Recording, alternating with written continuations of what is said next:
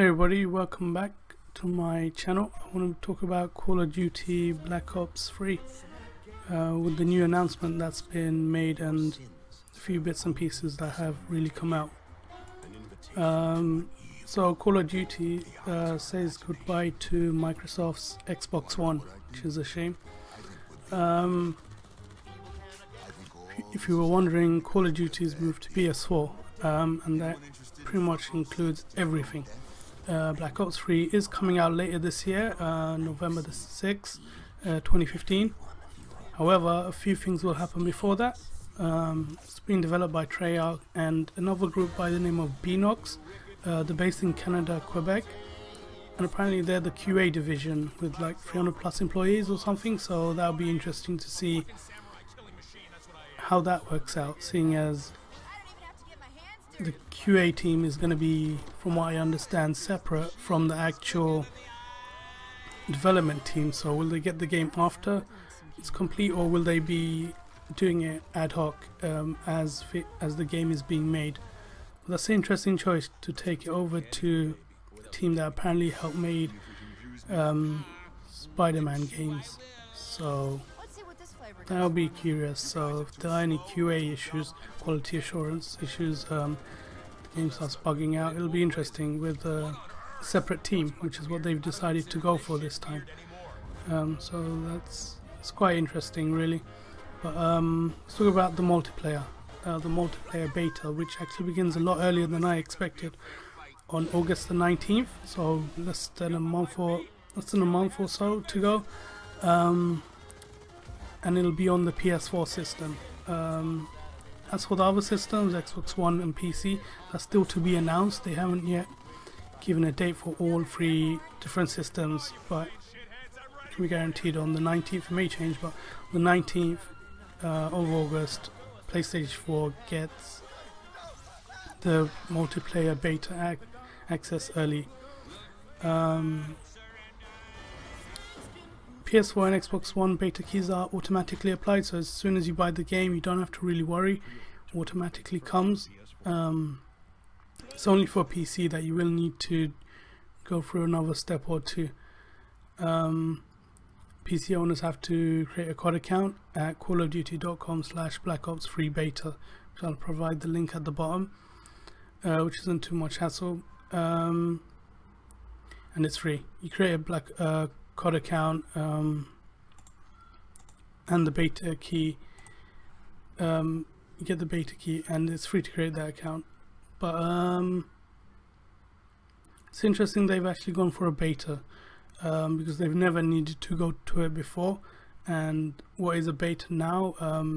It's usually just a cash grab, or it's usually just a cash grab, or to a crappy game that comes out that's unfinished. So I don't think it's going to be a crappy game that's unfinished.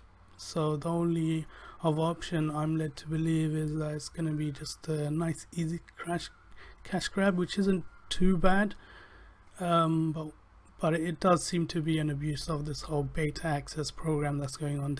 I don't think they really need it, but they want to try something new, so it's not that bad. It'll be interesting. This is the first time they're really doing it, and as far as I'm aware, so it'll be interesting to see how that turns out and what they gather from it, seeing as year on year, and the game seems to be selling less and less, sadly, apart from Black Ops 2, which did stand out a little bit more than usual. But still, Call of Duty is on the decline, sadly.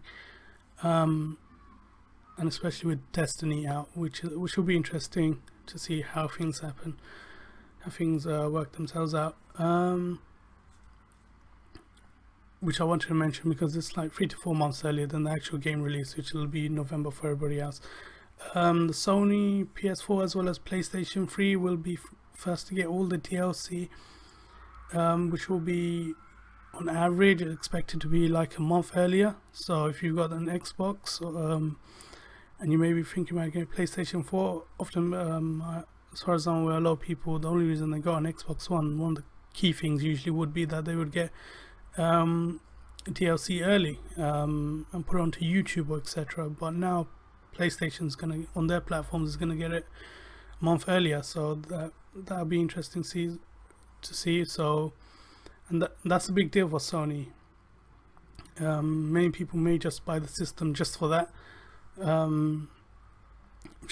which is a big issue for Microsoft's Xbox One. I have a link to Polygon, who got to somebody from there got to interview somebody from Microsoft by the name of Aaron Greenberg, and his thoughts on a website called Attack of the Fanboy, which I read up on as well. And his response was, Xbox still has Halo and Gears of War, so from what I can tell, Xbox isn't, and this is the main reason that I want to talk about, is that Microsoft don't seem to be too concerned, which is maybe a little bit worrying, but it is a sign of the changing times. I don't think it'll make a huge difference to Xbox One. They are falling behind, but it's not that bad. And for me personally, as long as a month's difference isn't too bad, I mean, unless it's for YouTube, which is the only issue I have, but other than that, I don't think it'll make too much of a difference. As you can see on the background, what I played in the beginning,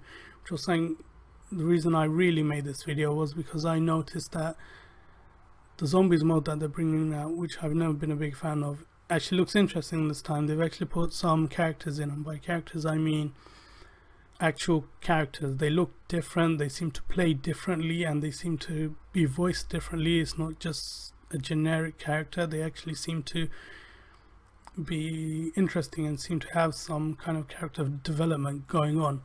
So that may draw me in. I'm not too sure, because I don't have a PS4 at the moment, so I will be one of those PC peasants, I suppose.